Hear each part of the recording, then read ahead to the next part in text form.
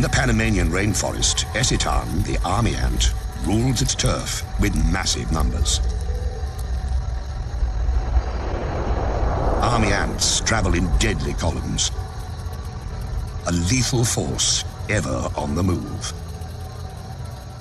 But this is not an attack. These ants, 500,000 to 700,000 of them, have been marching all night, their young in tow. Theirs is a nomadic existence, embodied in their bivouac.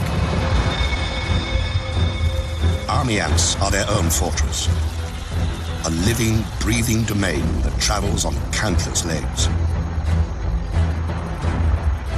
And those legs are strong.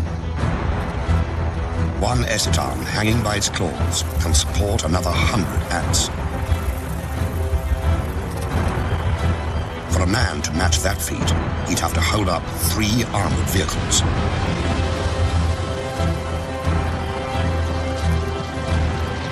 Deep in the recesses of this mass of ants are hidden 200,000 unhatched young.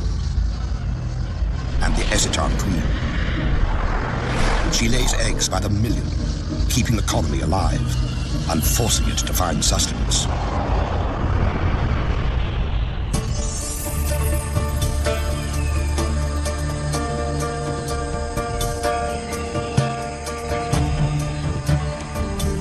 Dawn, and the bivouac stirs. After a night of stillness, the colony must feed.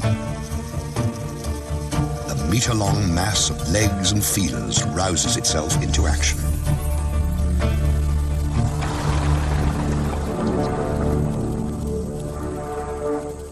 The ants begin in columns that branch apart and widen, becoming an invincible tide that can travel 300 meters a day.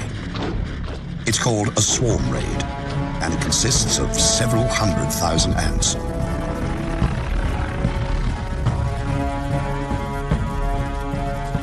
The ants move in a deadly wave, 15 meters across, driving all before them.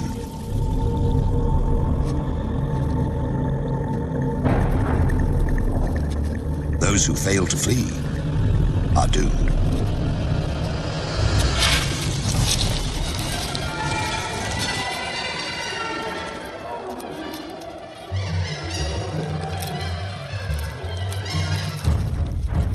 Whatever army ants can catch, they consume.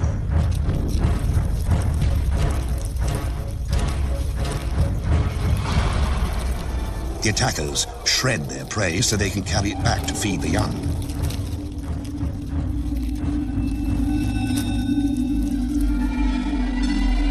Army ants even overpower the land. They instinctively form bridges that carry the swarm over gaps and gullies. Across these living structures flows a steady stream of corpses. 30,000 a day.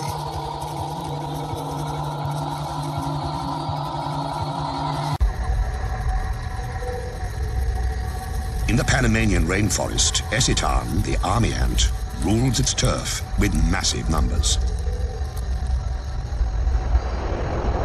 Army ants travel in deadly columns, a lethal force ever on the move.